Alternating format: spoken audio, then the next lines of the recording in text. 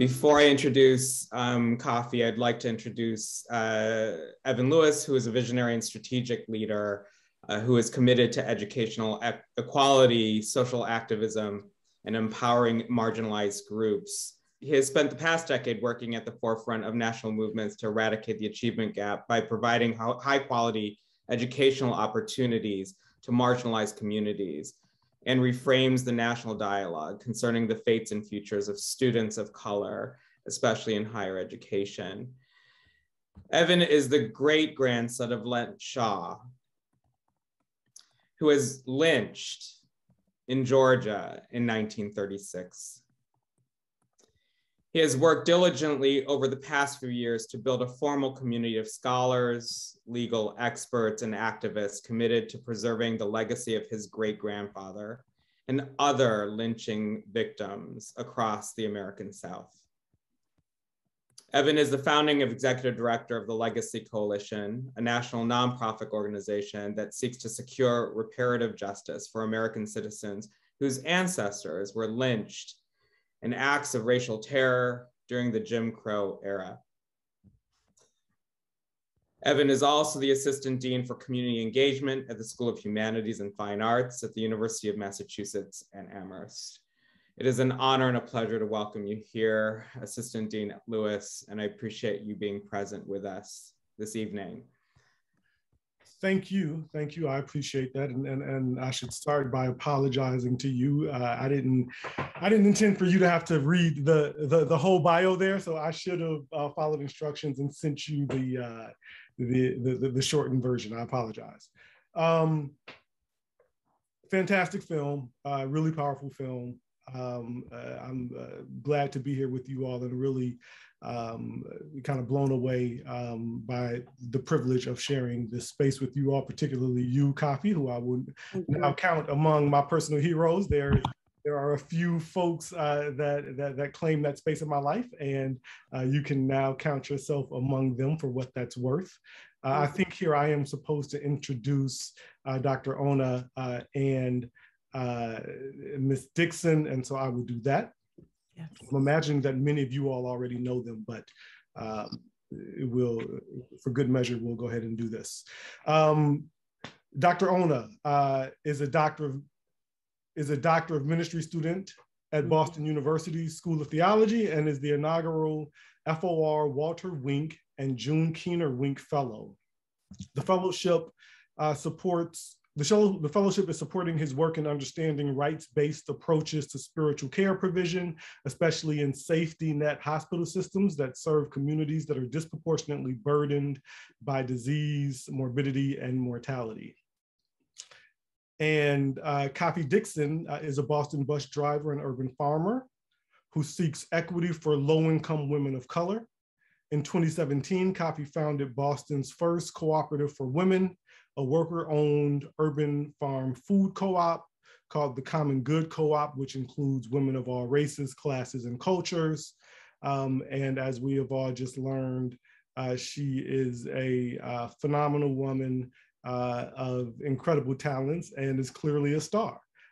We know that now, and I'm sure the rest of the world will know it soon when everyone gets a chance to take a look at the film we've just witnessed.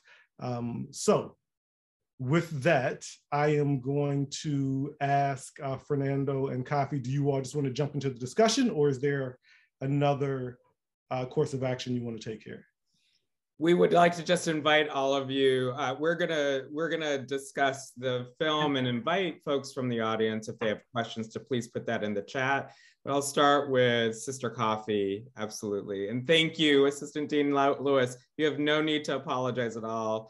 We appreciate you for being here. And we appreciate, I encourage everyone here to read the articles that Assistant Dean Lewis has written and has been part of. They're very powerful, and they're a powerful testimony to not only his genealogy, but many, many families that have been impacted, deeply impacted by the legacy of white supremacy, the symbolic and cultural violence of lynching in our country that is still alive and well today. And as you witnessed in the screening of A Reckoning in Boston, is something that people like Kafi, who powerfully leads the Boston Women's Cooperative, the Common Good Cooperative, has been seeking transformational work to support Black and Brown women in the city of Boston. So Sister Kafi, did you want to weigh in?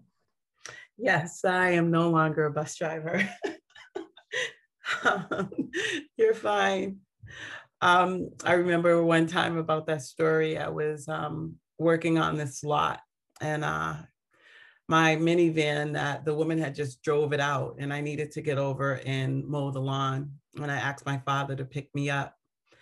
And he came pick me up, and I was in my muck boots and my gloves, and I had hose, and I had the lawnmower, and I was putting it in his trunk, and he drove me down the street and to the farm site and asked me what I was doing and didn't I have a job.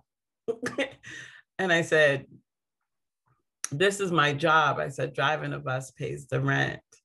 So as an experience in my life to this work, I've been an urban and rural farmer for about 6 to 7 years now. And the site that you saw in the documentary is a gift to the women here in Boston, as I remind people, a small gift from African-American woman who farms and grows to a group of women in the community that deserve more. But to segue into that, I also understand a lot of times it takes more than once to see this documentary to really settle in with some of the subject matters and to encourage in this space together to live out the intention of the Common Good Project, which is to acknowledge that this is a safe space for all. And the documentary is an opportunity to start conversations. It's a tool. And Fernando, Evan, and myself are here to better explain to communities what brings us to this work with the Fellowship of Reconciliation, with the Common Good Project, in the school, UMass Amherst, as a dean of a School of Humanities. What brings us to New England to talk about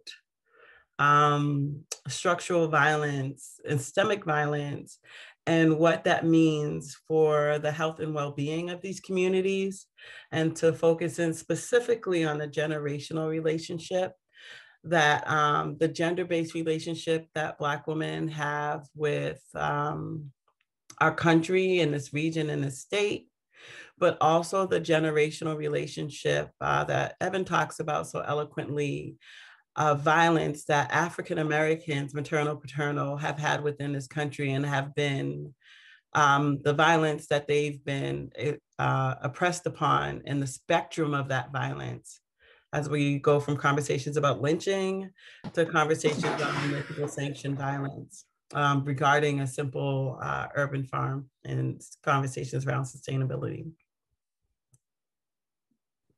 Kafi, as you know, I am this inaugural fellow for FOR, and you know, it's in honor of Walter Wink and June Keener Wink. And Walter Wink is often quoted as saying that violent revolution fails because it's not revolutionary enough. Like violent revolution fails because it's not revolutionary enough. It changes the rulers, but not the rules. The ends, but not the means. And what is remarkable about the calling that you're engaged in with Black women in the city of Boston has been a nonviolent revolution, right? To actually transform the rules, an attempt to really shift this symbolic order of violence.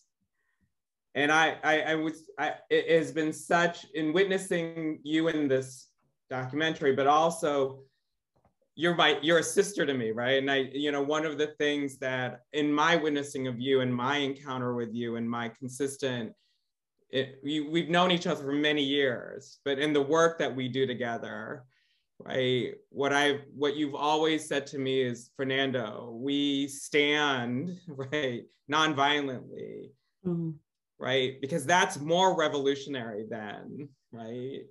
Right, the reactive, let's take up violence to try to change these things. every attempt you make at City Hall, or every attempt you make in the work you do, right, has been actually done quite remarkably with loving kindness and compassion, sister. And I just wanted to I'm curious about, because there's such a tension, there's such a challenge, because for me, there's this wanting to be reactive in these spaces, right? Because I'm tired, I'm angry, I'm frustrated. And I'm curious to, and not to say you're not tired, angry, and frustrated, but when in my witnessing of you, there has been such a profound centering and peace in such profound chaos at the same time. Well, you know, I would question that. You know, I remember having a conversation or reading an article. I think it was a conversation that had me follow up with an article. I had left Boston when I was 19 and moved to Connecticut, feeling that Boston was not the best place for me to raise my kids. Not that I experienced violence here. I didn't know what violence was as a young mother with 3 kids at the age of, well, 2 kids at the age of 19, and by 21, 3 children. I didn't feel that Boston necessarily was a place to be a mother, right? Where was the green space even back then in 1990 when I had my first daughter, Patrice? Where was the green space as we lived on a 3rd floor in Mattapan?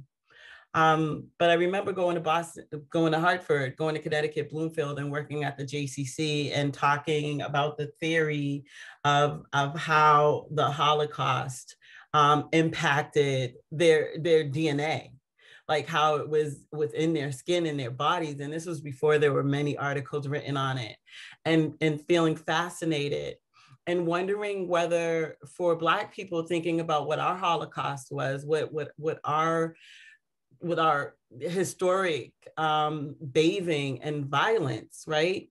How do we recognize that work? And I mean, again, it's apparent in Mr. Lewis's work, but I question whether that was, sometimes I question whether that was oppression. I question, if I think about what Black men and women, people like Fannie Lou Hamer, Angela Davis, the extent that they were willing to go, the Sisters of the Combahee River Collective in Massachusetts. And there are some in our country, some people of color who say enough with the presencing, enough with the kindness, right? And are really willing to hone in on the violence begets more violence. And that's how we get what we want. So this is where we're coming as a society. But a lot of the understanding that brought me to that piece was, how am I a better reflection for this work with Black women? And if I tell Black women, if I reinforce in Black women how we react to violence against our family and our children, right? The same violence that has us arrested, the same violence that has us evicted, the same violence that dehumanizes us. Am I giving the woman the tools to better understand the deep spiritual healing and physical and mental healing that goes along with having safe space, safe conversations, and the ability to be who we are as Black women, not BIPOC. I receive the statement BIPOC, but as Black women, as a culture. So it was a testament, it was an agency for them, right? A frustration, possibly an oppression of what does it mean to really be our authentic selves and our anger and sadness and depression. But it was also representative of what am I teaching the woman as I bring them into this space? And how am I, the Christian Baptist woman that I'm around would say, oh, talk about generational curses, but how am I perpetuating generational trauma? And how is generational trauma still existent in the Black body when it comes to how we embody certain spaces and certain conversations? And I also think that may be a question for Evan. Yeah, I would echo a lot of what I hear you saying. And I guess I'll give a little bit in the way of background here, but I do want to follow up with this point with a follow-up question for you, Kafi. in looking at you and in looking at the film, I see reflections of not just a lot of people that I've known throughout my life, women that have played formative roles in terms of shaping me into the man that I've become, but also it really, in a really remarkable way, sort of harkens back to my great-grandfather's lynching in ways that I didn't expect coming into the film. My great-grandfather was a sharecropper, and so there's the obvious sort of calling to the land that is tied to the work that you're doing there. And I'll get to my point really quickly here. Take your time. I appreciate that. We invited you here for a reason, and so did the Reparations Assembly. So take your time, please. I appreciate that. And so, I came to my work in the reparations space largely as a result of my work to uncover the facts and the truth and the history of my great-grandfather's lynching. And when I initially came to that work, I thought that what I was doing was unpacking the story of my great-grandfather. And shortly thereafter, I realized that what I was actually doing was unpacking the life and the legacy and the work of my great-grandmother, right, who often goes missing in these conversations. Mm-hmm. But she was the one who, in the face of the lynching, in the face of the atrocity, had to find a way to pull herself together and to reconstruct the life in Chicago for her 11 children and herself, right? And I see a lot of that reflected in you in terms of bouncing back from what I will sort of delicately call, sort of personal tragedies here, mm-hmm. And finding the strength to rebuild, not only for yourself, but to occupy a space of leadership. And this is the thing that I really want to tease out with you, because you responded to Fernando's question, really with an answer that was about modeling the behavior that you wanted to project to other women so that they could be their best selves. And I'm really curious about how you came to occupy that leadership space internally, because it can often be very difficult for some folks, and you might be one of these folks. It comes naturally, but I'm very curious about how you were able to occupy that space for yourself and others, even as you were dealing with your own personal tragedies and overcoming those. That is the first time I've had that question. I've been the crazed woman. When I talked about Anne Sexton, I came to Anne Sexton, the poet, a bunch of different ways. As although I was Black and she was white, with this despair. And another one of her poems was, I have been her kind. I have been the woman crazed going down the cart, a 5-finger thing. I've experienced the retribution of what it is to go into space and demand what you know is right. And as a younger, vulnerable woman, I bared the brunt of those repercussions. I've foster care. I've been in foster care, DYS. Having people decide not to supply me with the resources I needed as a young Black woman, as a mother. And I learned to code switch and to get past for the safety of myself, my children, and my children's fathers. I evolved in a violent space and came out on the other side. Or as Dr. Ona reminded me, what it is to center yourself in the storm. What it is to find that place of peace in the storm and to center yourself. And it was through those experiences growing up, and to hone and to sharpen them with the understanding that people like Dr. Ona, people like Fernando, other people in my lives, Nolan Walker, other men, other women, sharpened it with education, with showing me that this was not solely my experience. So when someone from the ivory towers, as Dr. Ona as Fernando would describe it, drops down the research like rain in a desert, to Kafi, this is not just your experience or the experience of just a few women in your community.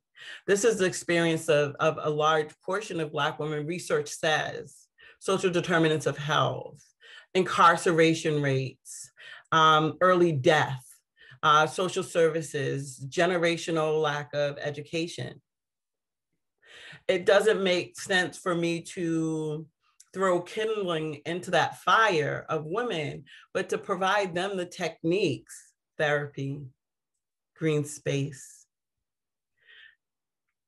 peace, presencing, centering, belonging, access to people like Fernando and so many others. That the real power in the work that I was attempting to do for the women was in being a reflection for what was possible, because I came from the same space they came from. And I don't know if that is leadership as much as it's in a determination to be an ally and to be a reflection. I wouldn't say I'm a leader as much as I say that I'm a reflection for what is possible. And what I did with the city of Boston was show them that I am a reflection for everything you were asking for. So what is the problem? And if I can't get past this violent system of municipal sanctioned violence, how do I ask any of the women who are biting their tongues, coming to this meeting, breathing through it, centering, walking with me, and going with me to Vermont and Western Mass, if I can't get through this process and I have evolved into the reflection of what you think is a Black woman who lives in the community should be, then you have essentially created a false narrative of how somebody pulls themselves up by their bootstraps. And that's not leadership. That was acknowledgement and guidance and being an ally to the women. Interesting, fascinating. I've got a couple of follow-up questions. I don't want to dominate the space. Dr. Ona, did you want to jump in here? Please ask your questions. Absolutely, yeah. Great. So that is an incredible answer, Kafi. I would say, I would tell you that from my perspective, that is both allyship and leadership. Right, and that oftentimes the most effective leaders are allies, in many ways. But I certainly take your point. I want to circle back to a couple of the scenes in the film and just tease out a couple of points that I thought were really interesting. And then I think we're beginning to get some questions in the chat, so we can circle to that shortly, thereafter. There were a couple of scenes in the film where you're dealing with sort of these separate and in some ways dueling arms of like the architecture of city government, right? And so, and you were doing it with such skill that, with such skill that my guess is that you were able to lead folks to conclusions that they didn't realize, that you were pushing them towards, and that you were also, in some ways, highlighting, a lot of the discrepancies, right, in the information that you would get from one person, in one conversation, and then, the information you might get from someone else in a different conversation. And I'm curious about, one, how you were able to handle those situations so skillfully, and two, I'm curious about the second part, and sort of full disclosure here. I'm the assistant dean at UMass, but I'm not an academic, right? And so many of my personal experiences run parallel to what I've seen from you, Kafi. I don't hold a PhD. I am someone who's been on the front lines, though, of doing educational work for quite some time. And so I'm clumsily getting to this question, and there's no really eloquent way for me to ask it. How do you handle it when you find yourself in these situations with folks who are in positions of power, but it becomes clear to you that you are the most intelligent person in the room, or at least the person in the room that has the most insight into the issues that they are supposed to be experts on. I'm wondering, one, if that's been your experience, and two, how you navigate those spaces, because it can be very tricky to navigate some of those power dynamics, particularly when you've got some aims that you're trying to extract. I apologize if that's an unfair question. No, that's a very fair question. My ego does not allow me, because aside from this work, I have a very vibrant side life. Mm-hmm. My ego doesn't allow me to get into, to judge or critique people. Where I catch people is what they say they want to do, and then I present a resolution. This documentary is a resolution. It's insight, but it is not used by the city of Boston yet. There was a reparation screening that happened in the city of Boston, and I was not invited to participate. So how are we really doing that work if it's a Latinx woman, an African diaspora, of course, and a white woman bringing reparations healing, but not inviting someone who has a whole entire documentary of the structural violence and the city upholding that violence to speak about what reparations could mean for a city, diverting to academics rather to the women on the ground who actually want to speak to generationally what it meant for their parents' homes to be taken in tax abatement, for them never to have to not, their mothers, their grandmothers, their mothers themselves, never to have known home ownership, but only known social services of Section 8. So if you want an answer to the question, you present the answer, and the authenticity or the inauthenticity of the person across from you is whether they grasp onto that answer. And when they don't, it's performative. It's fine. That's who you are. We all need to grow in that space. But you have just rendered yourself inauthentic. And also, I come to that the inauthenticity is not a judgment, or the lack of the inauthenticity is a powerful word. I'll water it down a little bit, because I don't think everybody is that, makes it to that point. For me, it says that if there is still, we have been brought up in this system and fed on a system that says that whiteness will provide our liberation. And then with an anger towards whiteness when it does not liberate us, when we integrate and the integration is not filling, it doesn't resolve. And I almost say that we're victims of white privilege, colonialism, and capitalism, and at times charitable work, because we have lost the tools. We as Black women have lost the tools, and Black men, of how to be self-sufficient and sustained, and also in mass be equals to our white brothers and sisters, who are not all existing in privilege, but American society has deemed them better than, or more privileged, or more acceptable in certain spaces, even people of color who are white facing. So what I realize is there's compassion, and Fernando really sharpened my focus on what it is to be compassionate about someone, not to be angered, not to hate them, not to be revengeful, but what it was for Martin Luther King before he became angry, to see people and to extol compassion on them. And those people there are people who want to do better work and be better in relationship with African-American communities. And those people are people who benefit from, like James, who benefit from these relationships with us. But it's either compassion, or if the person fights me on it, like if I'm like bouncing around in front of them and they really fight me on it, then, so be it. That's their path. And I'm not here to carry the burden of educating people on how to humanize Black people better, and not just put up a sign of Black Lives Matters and say what a shame it is for that knee to be on that man's neck, or the taser to come out. What a shame it is that those Black women are in homeless shelters and that they don't have housing. What a shame it is that their sons are reverting to drug dealing and killing in the street.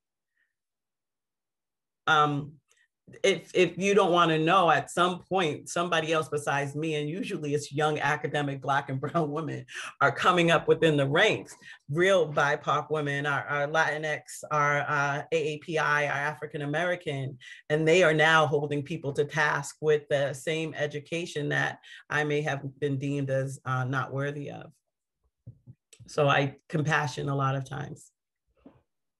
And sister, I've witnessed consistently over and over again that, you know, it's amazing how I've been in spaces with you where you're completely dismissed, but then there's an equal force of extraction from you because of, you know, I mean, this real, and you know, this is part of this architecture of what I believe is white supremacy and what I believe is the scaffolding, from the root of our country is the scaffolding of that power and privilege that dismisses you, but at the same time wants so much from you, right? Extracts from not only you, but the communities that you come from. You know, and that, you know, and this documentary just captured, like, in a lot of ways, captures what I've already witnessed, like, long time ago with you, right? Like, this is something that is not new to me. But I encounter a lot of times where I'm like, with folks who are like, wow, Fernando, is this really happening? And I'm like, yeah, I mean, there's this both and that's going on that persists in this, in that what I, you know, and correct me if I'm wrong, sister, it's like, you know, what you are with other women emergently creating, right, has been something that's been going on for like centuries in my head, right? This is nothing new. Yet it becomes new and becomes something that we want to extract because it's something like, wow, there's some deep, that, you know what I mean? Hey, but Fernando, that is essentially saying that we still are not deemed the people to do this work. Yeah. And that is the marginalization. And what comes into my mind, the reason that I feel is so important to have you here and Evan, is the capturing is part of American history. Yeah. The capturing and the marginalization and the dehumanization is part of American history. But how do we come so far that we're still, and again, we're here to hold space about how do we come so far that we're still dealing with the dehumanization of women who are trying to give New England what they asked for. You said you wanted local food systems. Mm-hmm.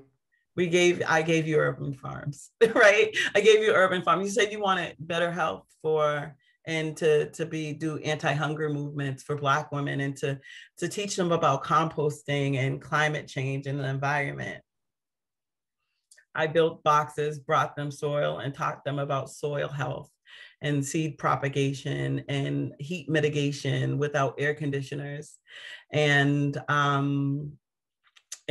better health with shoveling compost. You say you want more diverse and inclusive communities. You know, I brought community process to a space where somehow, some way, we were locked out of a public meeting, and that person has still not been accounted for of how you lock a community member out of a public meeting. Mm-hmm. So the extraction is the capturing, because now my words will be taken en masse by all these screenings, and they will be quoted by people who are already in places of power and comfort, and as their innovation, as their word, as their understanding, not knowing that they took that from a woman sitting on a panel across on the other side of the country. The capturing of it all. Absolutely. And that same capturing and that need to be extractive of Black communities, it is what leads us to the conversations about what is reparations for Black men and women, maternal, paternal, generationally. What is reparations for the mother and father who tell their children, don't put on that hoodie? Mm-hmm. or tell their children, I don't want you to go over at the white people's house because I don't know what's going to happen to you. What is reparations for those stories that are told now and those stories that have been told in the past, and how we're bathed in it and we're indoctrinated in it to a point that is oppressive to our mental and our physical health? And are we ready to do the work to confront it? And only Evan would know, not only Evan would know, but I think Evan contributes to the conversation about what does generational violence look like for descendants of slaves. As much as I want to bring into something, my last point is there's an entire movement within the United States with African Americans, especially men, of the quoting of themselves, calling them ADOS, African descendants of slaves. And that there's an entire ADOS movement that I'm not sure is integrated fully into the reparations movement, and also is becoming a movement of conservative Blacks. And I don't know if Evan, if we can talk about that as well, but there is an anger building based on the marginalization of a community that I think people are turning a blind eye to as they capture and extract, and not realizing that there's a larger wave coming behind women like me that may not be so compassionate and accepting of the lack of acknowledgement, humanization. Yeah, so ADOS. You're doing a masterful job of drawing me out, so I will take the bait here and jump in a bit. By the way of sort of personal biography, I think this is instructive, so I'll just sort of spit this out. So I'm a graduate of Cornell University. I was a philosophy major, so I was, thrilled to see so much philosophy interwoven into the film. It struck a deep chord in me, right? So I'm this Black man with this Ivy League education, but I'm also, from the South Side of Chicago. I was raised in the shadows of the University of Chicago, in one of the most sort of desperate communities in that city. I'm the son of former Black Panthers, right? And so in many ways, I'm what folks, in that community call a Panther baby. And this is one of the reasons that your work is so resonant for me. I grew up going to community schools. I grew up engaging in spaces that were sort of holistic and affirming and truly community-based, in ways that I think are consistent with your vision for the work that you're doing, Kafi. And so I say all that to say that that I'm intimately aware of the sort of tension that exists, that you are sort of giving voice to here, Kafi. And I think that you're right. There is certainly an undercurrent of what I'll call anger that probably doesn't quite capture it, right, that exists in many Black communities around the nation. But I think that the point that you're getting at is really the most fascinating point, right, as it relates to the ADOS, this sort of faction of the movement that is in many ways being co-opted by sort of conservative, more solidly middle-class Black folks. One of the things that's really fascinating is how the anger is not emanating so much today from the truly sort of downtrodden and dispossessed, right? It's coming from the entirety of the Black community, and coming from some folks that some spaces where you might not typically expect it. And so I do think that not only in terms of sort of,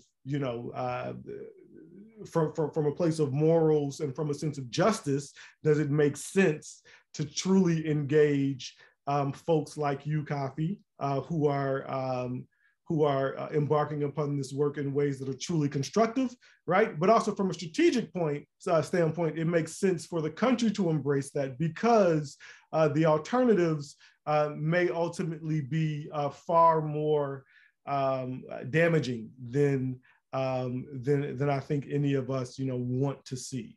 Yeah.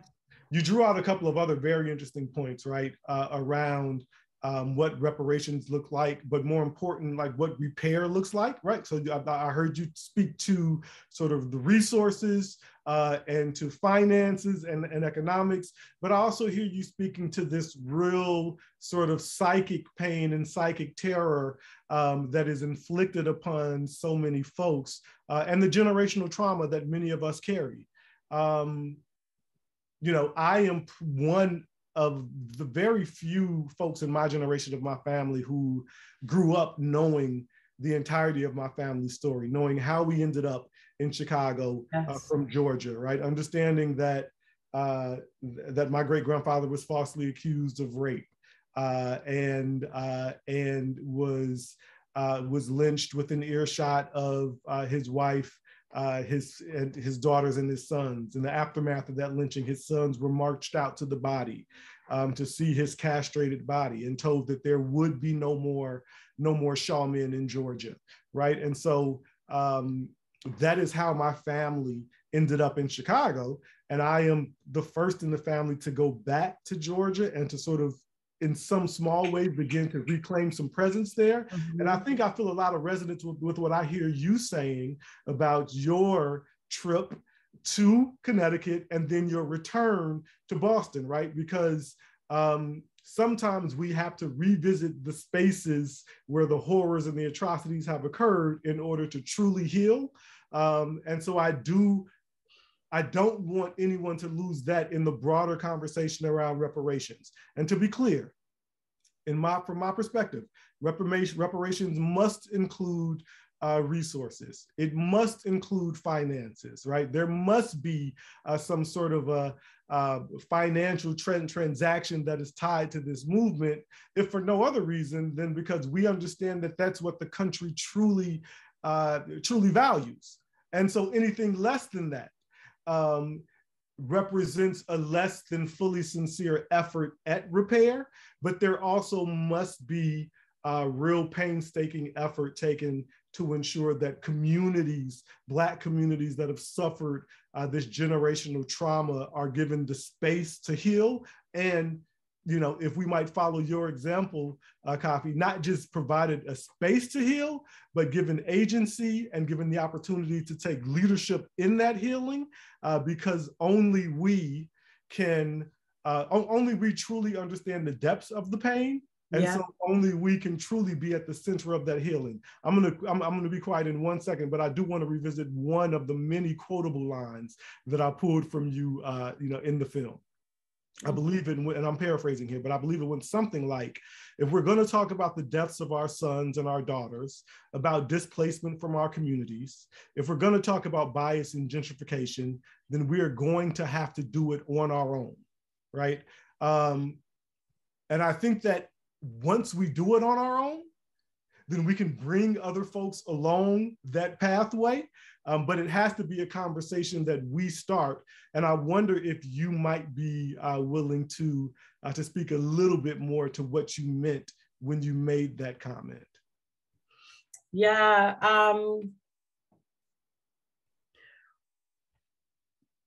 The capturing is that it's not just my voice, but many voices of many Black people have been taken from them. And I remember the first experience as an adult woman of having my voice taken from me was an article in Yes magazine that a BIPOC farmer wrote about me, and then she refused to name me in the article, and her white editor refused me to name me in the article. And I had to contact the editor of the magazine and say she just recounted my whole entire life story that I shared with her, and refuses to name me in the article.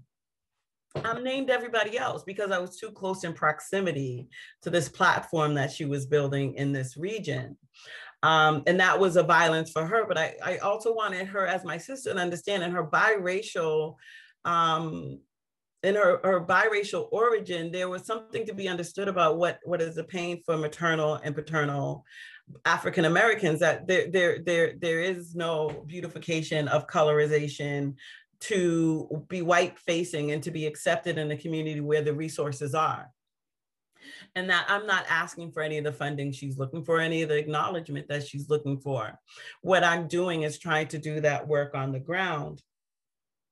But to say to do it for ourselves is that with the having having myself captured by that or my voice taken from me, is there's a realization that a lot of people ordain who is behind these conversations and this work. And how do you reconcile the violence within a community or repair the harm if you don't allow the people who are innovating on the ground to bubble up to the surface to say, this is how we've survived?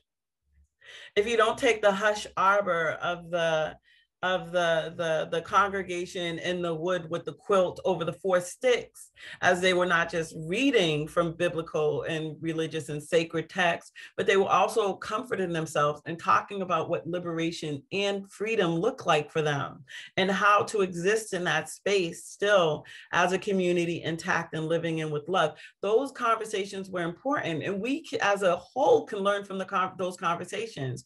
We can learn from the woman who has moved from canned corn to whole corn, mm-hmm.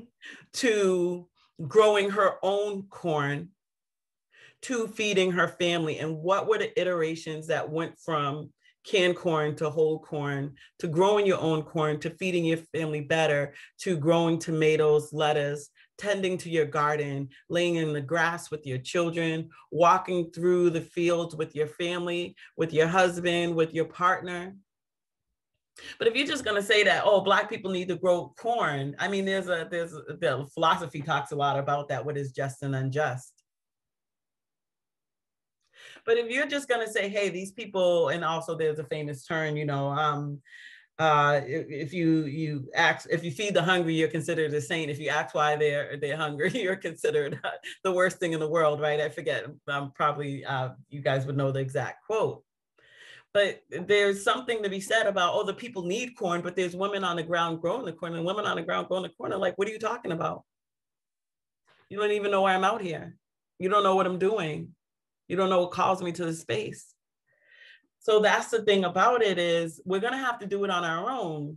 Our skin color, our classism, our gold ears, and our bracelets, sometimes our hair extensions and our nails doesn't necessarily say that I am a farmer that built 42 raised beds and grow hundreds and hundreds of pounds of produce, shovel hundreds and hundreds of pounds of compost, have a class A, a class B, drive a tractor, was a grave digger, was a bus driver, and still put on my blush and my dress and come present to be in community. And to say to women, you too can be this, right? But we have to do it on our own. That if I left it up to society against the other BIPOC farmer to say who was more of a farmer, I would not have been chose. I'm not deemed, my persona, my body, my skin, my weight, my hips, my breast doesn't deem me as a farmer, but I'm no mistaken, I am that, amongst other things, and the intersectionality of Black women, heterosexual Black women at that, right? In the complex relationships we have within our communities, with our men, with our families. So are we supposed to let people in our house to constantly explain how we plot our liberation? Or do we plot our liberation and move forward, and whoever is with that liberation reconcile while that liberation is going on, while those reparations need to happen, and how they're willing to support it? We move forward. And I've done this with little to no funding. And I've also housed pregnant women, transgender women, homeless nuns, who were taken off the street of Harvard Square during the winter. But nobody knows about that, because the liberation exists in this house, on this farm, in conversations of reconciliation, in these partnerships with FOR, in this conversation with Mr. Lewis, in under the guise of the African Heritage Reparation Assembly, laid into Western Mass, which will become the new place for African Americans, not even a new place, which will become the space again where the Black sociologists hypothesize about double consciousness and how we tend to our communities. So it does have to be done on our own, but we have to be provided the resources, and we don't need the oversight as much as the celebration and acknowledgement that we are attempting to heal our community. I am, with the help of you, Mr. Lewis, of you, Dr. Ona, of the Fellowship of Reconciliation, of Reparations Council, to bring Black women, that's how we are, into a space where just be patient with us, we're healing. Just be patient with us, we're growing. Just be patient with us, we're centering and existing. And according to philosophy, flourishing rather than just living. And so I've got one, I think, final question for you before we move on to the, and I'm not quite sure what the timetable is for the event. We might have like 5 minutes. I think we've had everybody on for an hour, and I want to apologize. This is a very spirited place. And I also want to talk about the reconciliation work that Fernando is doing as well. You know what, let's transition directly into that space then. Mm-hmm. I actually just wanted, there's a question in the chat as well as a longer comment from the FOR community from Ethan, and I want to invite them into the room as well. But Bill asks Kafi and Evan, has Boston become any more cooperative in terms of assisting in developing more urban farms like yours, Kafi? No. I figure if you haven't helped this project as much as we do, then you're not really doing any work, or whatever your work you're doing, you'd have to kind of justify why you are doing that work and why this project seems to be still so anemic when it comes to municipal resources. And the reason that we hold this conversation in Amherst and not in Boston is because Boston's still not ready for this conversation. They show in every single move that they're not ready for this conversation. They do show that they're ready for change with the new election. Congratulations to our new esteemed mayor, Michelle Wu. But they still show that they are indoctrinated, not in a racism, but in a classism and capitalism that still is a dangerous space for people, right? For vulnerable communities. But Kafi, don't you also believe that it's also racism because like the Black population in Boston is the fastest declining population in the city? Do I mean it is capitalism, right? It is like it is all these things that you're mentioning. But I also this is where I'm like where you and I respectfully may disagree. But I'm like I still think there's racism. We have a history of that deep sea that's so baked into the structure of the city, right? Well, the racism part is a spoken, unspoken. Yeah. But sometimes it's very easy to talk about racism, and the harder thing is to talk about classism. Absolutely. So it is racism, but a lot of times it's a classism that upholds that racism. I was listening to a quote by Maya Angelou who talked about the bourgeois, and if you wanted to leave a movement, you had to go find a thug because the bourgeois wouldn't help you because they have something to lose. A thug has nothing to lose and he'll help you fully. Not to say that we all should go have thugs, but to say that even then she was speaking about what it is, classism, and they asked her, but aren't you middle class? And she was like, I have money. That doesn't mean I'm part of the bourgeois. Like, what am I doing with my money and my resources? So what are we doing with our money and our resources that delivers us from classism, genderism, and racism?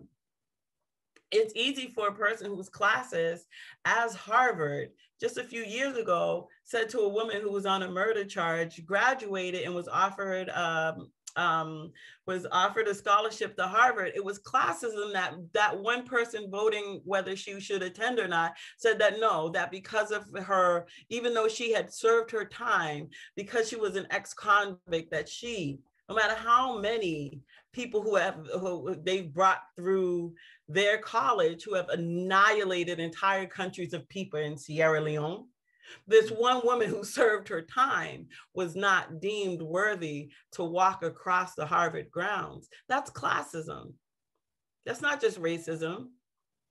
Well, some would say it's racism. I say it's racism and it's classism. Well, it's all of it, right, sister? It's all of it. And we have to have these conversations about what we do with our resources to tend to it. Yeah. I don't think it's, you know, even in being in the Amherst space, I want to hold you guys together as communities who are working on housing issues, speak to the classism that might be on the rise in Amherst, mm-hmm. and how AAPI communities are having their programs closed and are moving, having to go to Holyoke and other spaces to mm-hmm. do English as a second language as new citizens, and how now there's potentially, there are arguments over a huge library versus over bringing back in making affordable housing for families. Mm-hmm. That can be racism, but the highly intelligent academic people, do we want to say that you are still swimming around in the pool of racism? Is it about them being a different culture, or is it just them, a book, being more important than a child in housing? So we have to talk about that, right? Absolutely. The violence to the AAPI community is just as violent as what's going on here in the city of Boston, as we're creating these nomadic people who are just searching for resources. But if we look at what Amherst means and what Western Mass had meant to Black communities in Great Barrington and what it will mean in the future, we have to reconcile how we see ourselves and how we see ourselves in communities that aren't who aren't necessarily ours, who are other than the community we are. Mm-hmm. And I'll just say this, Kafi, is that I've deeply appreciated how you've lifted up the work, for instance, of Kimberly Crenshaw on the intersectionality and understanding how we need to understand these intersections and recognize that it's not just one thing, but many things that come together. Yeah. It's not just asking if they were supporting the work of urban farms. Are they supporting the work of owning land in a city? Absolutely. No, absolutely. Urban farms, there are 50 million land trusts down here, nonprofits who have thrown their hat into the ring, but they don't own anything. Exactly. And the violence in what I was asking was for ownership. It's not that I rolled out of bed and said, hey, I'm going to be a cooperative developer. No, I said, you guys love cooperatives. Let's put this into a cooperative so that you don't think I'm a Black woman trying to steal anything from you. Exactly. That's the code switching and the evolution of it. Precisely. Absolutely. And I still wasn't worthy. Still wasn't a worthy project to say that you guys should be able as a community to purchase this land. Yeah. And that's a deeper conversation. That is a deeper conversation. So, and I know we have been together for about an hour. I invite everyone to sort of read what Ethan has written in the chat. Ethan, I'm going to invite you in, if you wanted to share a little bit about what you wrote, feel free to do that.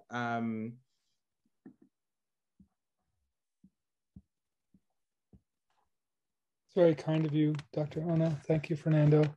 And thank you so much, Kafi and Evan Lewis, for these really powerful reflections on this extraordinary film. I was really grateful to watch it in community with you all this evening, and I have a lot. But as I wrote in the chat, I think one thing that was really evocative for me was in both reflecting on your own stories of being unhoused and homelessness, and then in this particular moment, as I said, like this very day, this morning, I was sharing space in a virtual context like this with a community of people from here in the Asheville, North Carolina region, in a group called Faith for Justice Asheville, which is community of faith and lay people led by a Black woman pastor who organizes around issues of white supremacy in this land and on this part of the earth. And in our conversation today, we were really grappling particularly with some of the issues related to the extraordinary gentrification and displacement of Black communities that has been ongoing and persistent over many decades and profound. But at right now, there are some specific efforts that are happening to, once again, push out, remove, and so forth, communities of people of all racial backgrounds, but of course the impact on Black and Brown peoples and Indigenous in this place of this Cherokee land are quite significant. And just shortly after that, I was struck by catching note of a live Facebook broadcast that was happening by another faith leader showing these encampments of people who are unhoused, who have been trying to claim land in a way in this place where there is nothing to really be had, and being their tents and all their possessions forcibly removed. So it is not to say it is in any way the same story as what you have offered to us, but to have that that emotion and the challenges that have been put before us as people living in this place to push back against our city and county leaders on this. And I think, I mean, I could go on really at length because we've heard some other really significant things over the last 3 weeks in this time of, you know, sort of holy days and holidays and so forth, about how Black people in this place are being, their land, their homes, their all that is being extracted and stolen from them in this moment, not only from 1965 to 1975 and so forth, but is being taken in through usurious and profoundly destructive ways. So, so I think it provoked me both in terms of your story, and then also I think maybe this is reflective of what Dean Lewis was sharing. Some of the words that you shared that were yet still so visionary and hopeful and encouraging in the midst of such despair. Maybe it reflects what Carl Chandler was saying in that Leroy Jones and Mary Baraka poem of the intricacy of love and suffering being bound together. And so maybe I'll just leave it at that, but it was really poignant. Thank you. Thank you. I want to just hold into space the unhoused and our domestic migrants. We think it's an issue of housing, but it really is an issue of violence amongst the many forms of violence that communities experience. And one of the scenes that was cut out the documentary was of me sitting there on the grass and breaking down, saying, I miss the scent of my bed. That I miss the scent of my bed that smelled like lavender and sage, and that was under a window where the sun would wake me up, and at night I would look up to the stars in the sky on Ashmont Street, and how that was the traumatic thing that caused me to be angry, that we are being so destructive and dehumanizing people, and there are policies that can be put in place like reparations and reconciliations. There are conversations that could be had by identifying the people who are behind these violent acts and holding space with them. I'm not saying we have to call anybody out or accuse anybody or judge them, but we do have to make them present to what it is they're exactly doing, and whatever justification that they feel the need to do it. And just like Evan's grandfather, there was a justification for that lynching and that castration. Was it justified? No. Is there generational trauma from it, from his sons and Ethan's family members? I mean, Evan's family members, I'm sure that Evan has wrote that there is. And how do you tend to it? Dr. Ona, Fernando would ask how we tend to it.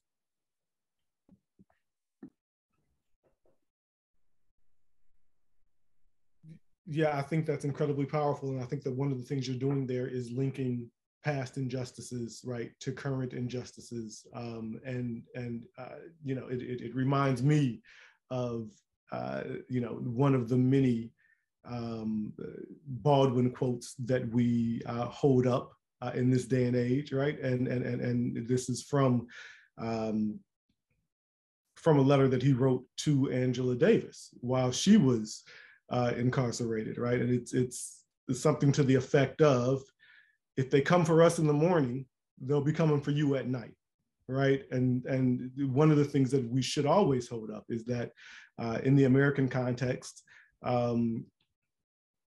I was going to say Black folks have always been, but before there was the Black folks that were the canaries in the coal mine, there were the Native people that were the canaries in the coal mine, right? But in the more recent history, Black folks have been the canaries in the coal mine here in America.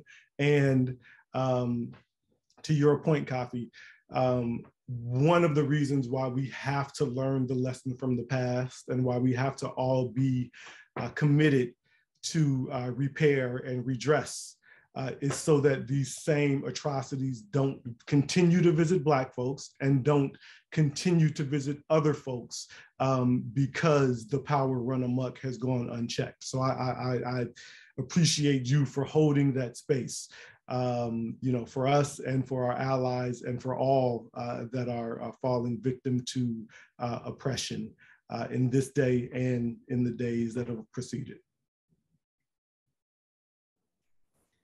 And as Walter Wink would say, the powers are fallen, but the powers can be redeemed. And this is our work together. And so I want to hold us in this space as we close this evening to thank Kafi, thank you for this. And Evan, also thank you for this. Your presence reminds us deeply about where we need to continue to be with in this deep light.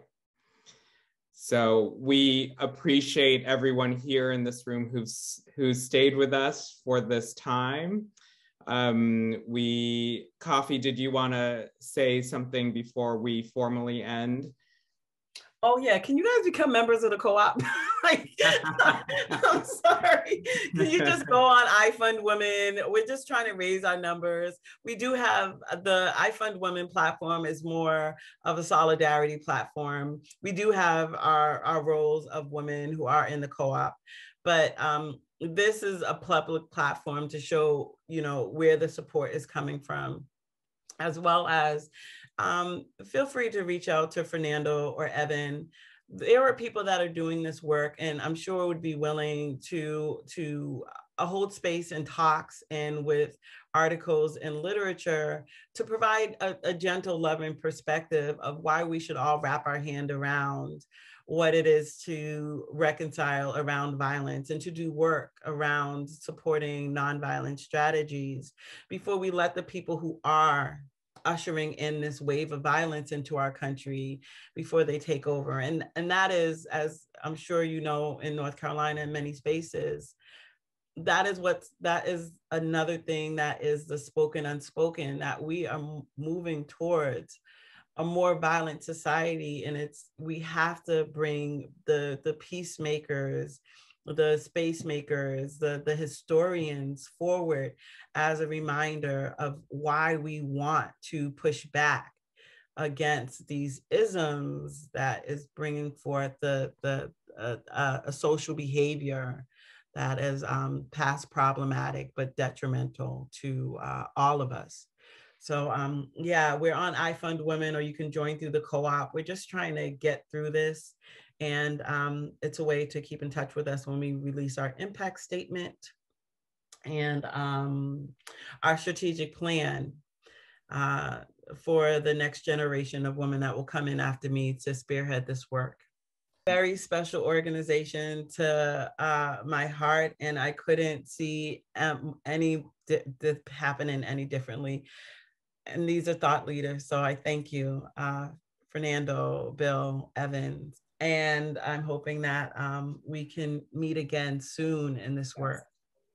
Yes, and please be on the lookout for future screenings as we go forward with this. So feel free to reach out to any of us at any time. We thank FOR. We also thank the Assembly for being here. Evan, thank you for your deep presence with us today. And Kafi as well, thank you as well. We appreciate everyone for sticking with us for this long. Yes. I know it's really late. So blessings to each and every one of you. And blessings, thank you for being with us. Okay, good night and with peace.